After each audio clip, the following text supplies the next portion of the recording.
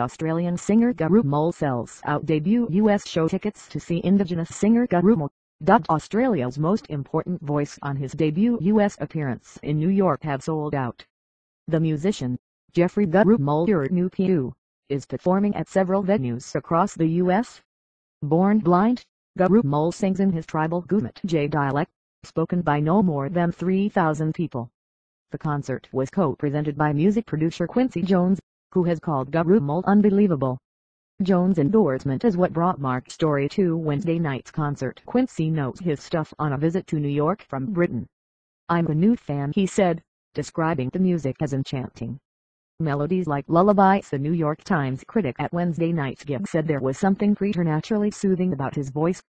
"It seems to arrive from a distance, high and serene, with a hint of reediness and humble quaver, proffering melodies like lullabies." John Perles wrote in the newspaper. Shy, and speaking little English, it was left to his bassist Michael Honan to introduce Gurrumul's songs at the show, explaining their meanings, and even getting the crowd to imitate a native bird call.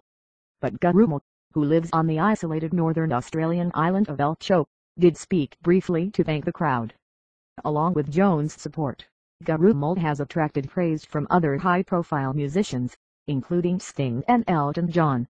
He was one of 200 Commonwealth musicians chosen to play at the Queen's Diamond Jubilee celebrations in 2012, playing the song at the BBC studios beforehand.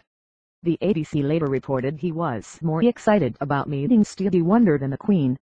Gurrumul plays at the New Orleans Jazz Festival on Friday, before heading to gigs in Chicago, Los Angeles and San Francisco.